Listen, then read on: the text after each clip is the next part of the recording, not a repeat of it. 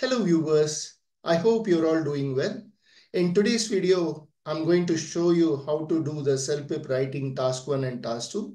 In fact, I've come up with new letter and a new topic on the survey. Let's see what do we have here. In case if you are unable to crack the CELPIP with CLB 10, that is 10 across all modules, join our online course and I'll be able to help you crack the CELPIP in the first attempt. Let's see what do we have here.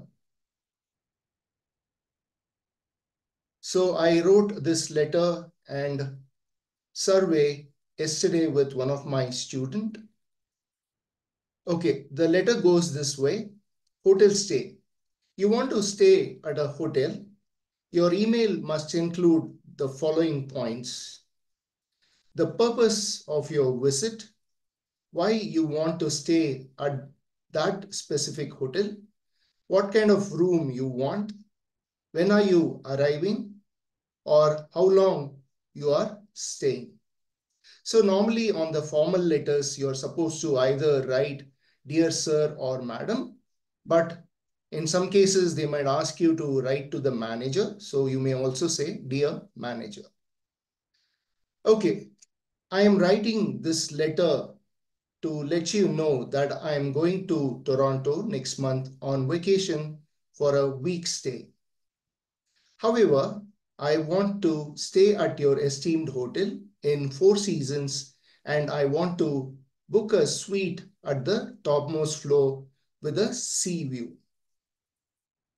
I am planning to visit Toronto on the September 10, 2024 and I will be staying till September 17, 2024. Furthermore, I have planned to go for an outing. Therefore, I request you to arrange a tour guide for sightseeing. Also, I would request you to arrange a chauffeur-driven car for shopping at the nearby famous Green Orbit Mall. However, I might go for a last day spontaneous ride on a ferry. So I would be glad to know a few details about that as well. I'm looking forward to hearing from you soon. Yours sincerely, Sandy. Of course, I wrote it with my student, but then I had to give my name because I told him that we should not be giving any XYZ or whatever. That way you'll get a low score. Okay, survey on digitalization.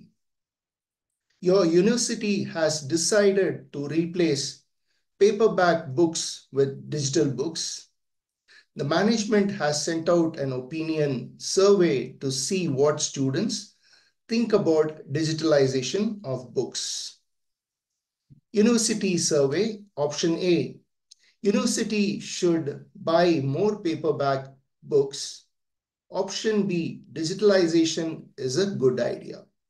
So before we could jump into the survey writing, we did a little bit of brainstorming.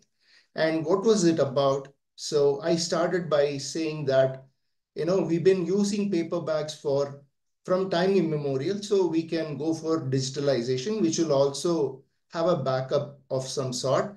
And with the help of cloud, we can always retrieve the data because paperbacks always have a problem with natural disasters like fire. So we can always retrieve the data and use it with our students in the university. So in case of computer glitches, still the data is stored on the cloud, is what I said. Even my student gave some ideas like deforestation can be curtailed and things like that. So it was a good one. Let's see what do we have here. Humans have been using paperback books from time immemorial, and most of the university books are printed in paperbacks. However, I opine that it will be better to digitalize all the books and save them in computer as a backup, which can be used in the future as well. To begin with, it is not wise to have paperback books as it is prone to natural disaster. We can also add like fire in case if you want. For instance, all our transcripts and manuscripts from the past have been destroyed due to fire. So I have included another sentence to say that.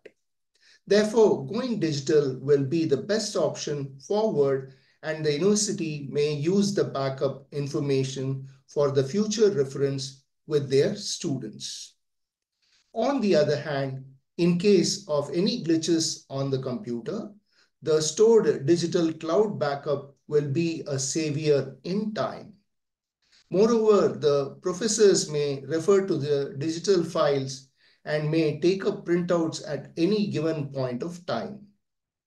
Future generation can use the information or modify the data according to their requirements. In conclusion, I believe that the university must go digital, which is a good idea as it saves a lot of money and saves our planet from deforestation. Nevertheless, any decision taken by the university will be a welcome gesture according to the outcome of the survey. So if you write in this manner, then yes, you can get a CLB 10, that is CELPIP 10 on the writing. Of course, you may also include to whom it may concern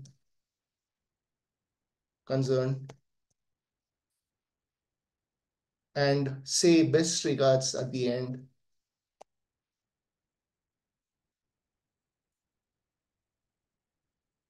And give your name as Sandy.